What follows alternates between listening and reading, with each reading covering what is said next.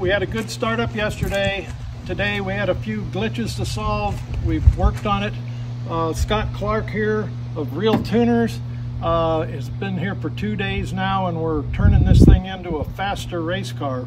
Now, Scott, we went 503 miles an hour in 2018, and we had a different engine. We had a 712, and today we've got also water injection.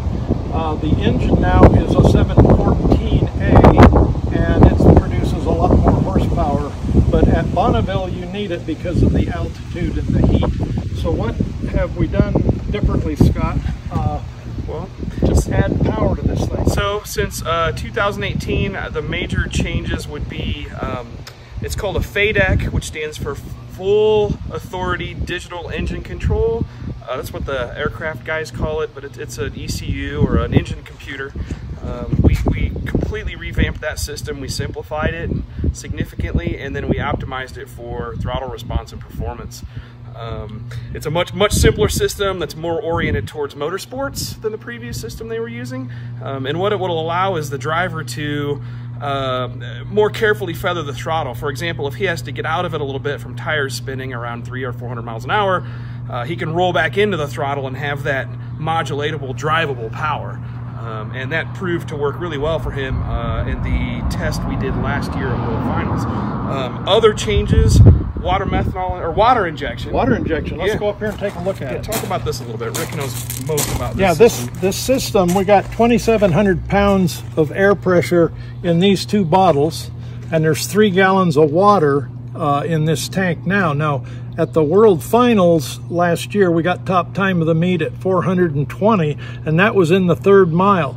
We came out of that 3rd mile at 457 miles an hour, and gives us 2 full miles to get up to 500. So we increased our speed by 20 miles per hour at every timing light up to and including the 3rd mile. So we're real happy with the acceleration. We're adding an extra 3/4 of a gallon of water here so we can turn it on earlier. Everything worked on that test run last year at the World Finals. So we're just tightening up things and making sure all the data is correct, and we're going to be good to go. So when we approach our power limits on the engine, when we're really making the most power, the water injection reduces our exhaust gas temperatures, which are one of our limiting factors. We have a couple of limits we might run into. Engine RPM overspeed, for example, or exhaust gas temperatures exceeded the maximum for a certain amount of time.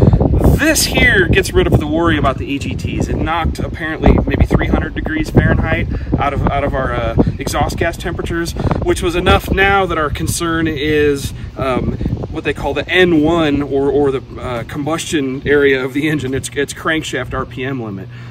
So we're already, to do last year's numbers, we ran 110%, 10% over the recommended max continuous, but obviously we're only doing this for 50 seconds.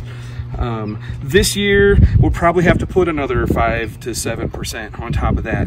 So how much horsepower, Scott, are we going to end up with? Well, so there's been a lot of talk about horsepower, but I mean over and above, not maximum, but over and above what we used in 2018 will be between 450 and 600 horsepower at the shaft extra, depending on the weather conditions, is how much extra we'll have.